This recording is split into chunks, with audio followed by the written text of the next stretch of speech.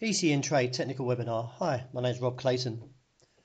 Well, the Australian dollar started off yesterday on a bearish run after breaking beneath 75.95 support, exposing the next level of 75.40. However, only getting to a low of 81, the market has staged a relatively good recovery. Now finding resistance around 76.41. Ahead of the firm resistance of 76.60, the market should stage a mild pullback now.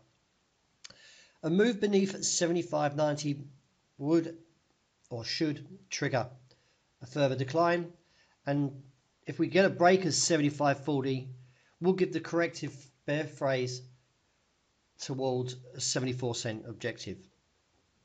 Now, beyond 76.60, resistance will only get harder at 77.20 to 77.50.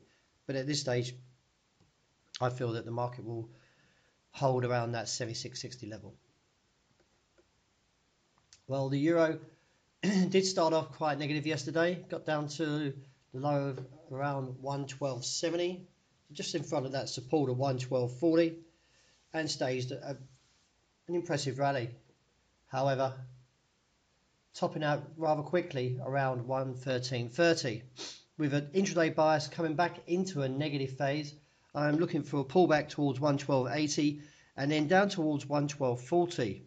Now, before I had a level of 111.65.75 as a trigger to the downside. This is now not the case.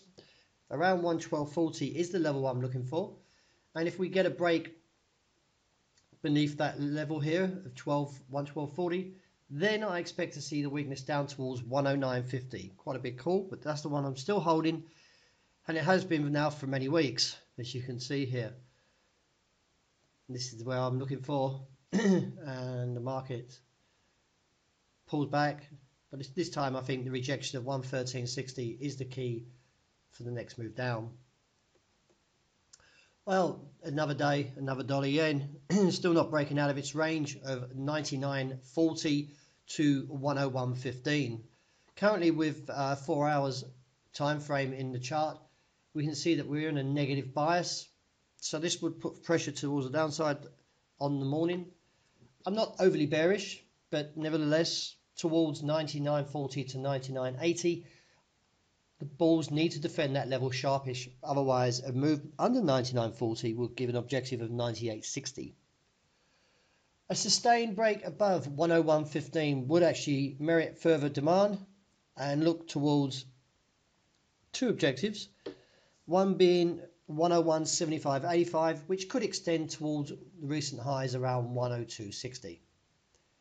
So really, for the day, we really need to see which level breaks first. As I say, the intraday outlook is towards the downside. Well, sterling, after falling heavily on Friday, recovers, but slowly. Now, the market will be looking at this level at 131.70.80, and while intact, still holds a bear view, and look for a move towards the first support holding at 130.85. Beneath 130.85 gives the next level of 130.20, and then lower down towards 129 to 128.45.55. Although I feel this level will hold around 131.70.80, a firm break above this level would trigger a rally on towards an objective of 132.5 to 133.30.40 and reassess from there.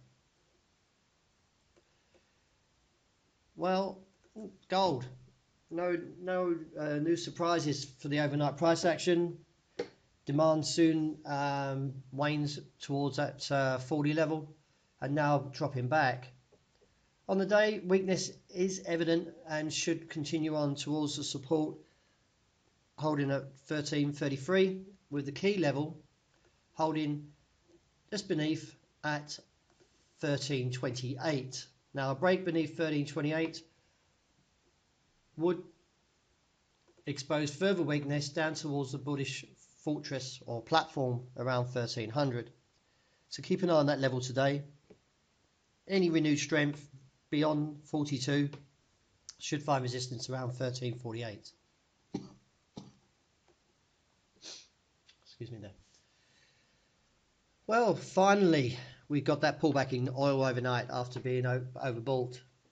From my view, yesterday I was looking for a pullback to 47.25. Well, we're there, as you can see. If I just drop that price down, 47.40, and also being the low. Now, question is, will we continue to the downside? A break of 14.25 would confirm this and give it an objective towards $44 a barrel, another $3 off. A firm rejection from 47.25 would give scope for a move up towards 48, but technically it does look concerning that we might break through 47.25, but let's wait and see if it occurs on the day. As I say, a rejection will give this move back to the upside. Well, that's a wrap. Thank you very much for listening, and I hope you enjoy the day ahead.